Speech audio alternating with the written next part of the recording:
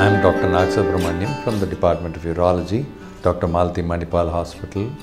Incontinence or leakage of urine is a common problem in both men and women, much more often in women than men.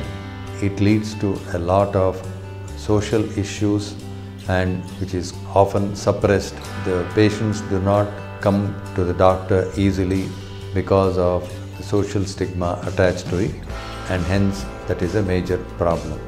Incontinence can be treated very well, diagnosed and treated properly if the patient reaches the doctor.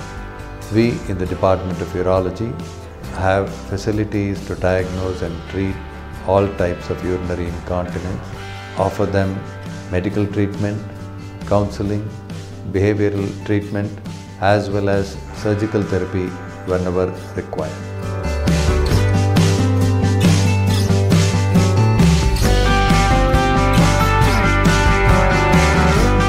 As age advances beyond 40, prostate enlarges continuously, and this at times leads to difficulties in passing urine and other urinary symptoms, which can cause a lot of problems for men in the middle age and elderly age groups.